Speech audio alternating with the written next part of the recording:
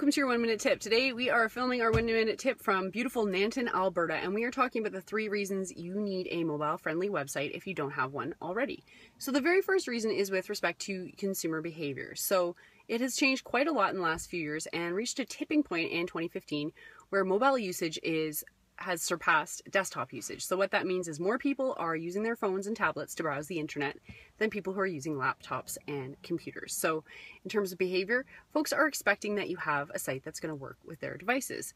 The second reason, if you're not convinced by that, is that Google is launching a brand new mobile algorithm and ranking on April 21st, 2015. And what that means is anybody who is searching for products and services on Google using their mobile device will get a whole new set of answers and search results based on what companies have a mobile-friendly website. Those are the only businesses that'll be included in that specific search. So if you want to show up in that search, you do need a mobile-friendly website. And the third reason is also take a look at your competition. Because of the change in consumer behavior and the changes that Google is rolling out, a lot of your competitors are already going to have those mobile-friendly websites. It is an expectation in 2015 that you have one. So in order to stay competitive and beat out the competition, you certainly want to have a mobile-friendly website.